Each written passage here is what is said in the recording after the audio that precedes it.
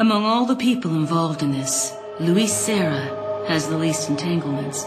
He works for no organization, preferring to move on his own. I'm the one who told the organization of his importance. I did it because I like him. His history betrays an enthusiasm I once shared.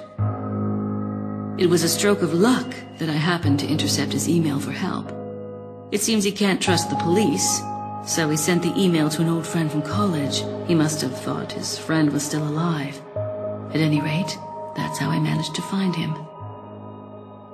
Apparently, he's been conducting his own investigation of the cult while doing research on Las Plagas. A brilliant scientist. He's accumulated a pile of data and pieced it all together. Must be why Sadler hired him.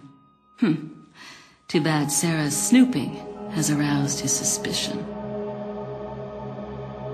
When I told him who I was, he practically begged to be taken into custody. He needed protection. He said, I have no love for Las Plagas or this stupid cult. I want out. I just want peace and quiet again. I ordered him to bring me a master plaga specimen, a sample for evidence. Looks like he's one of the few people whom Sadler actually trusts. Tracking him down and getting my hands on the sample shouldn't be difficult. I doubt the cult will take kindly to his escape, though.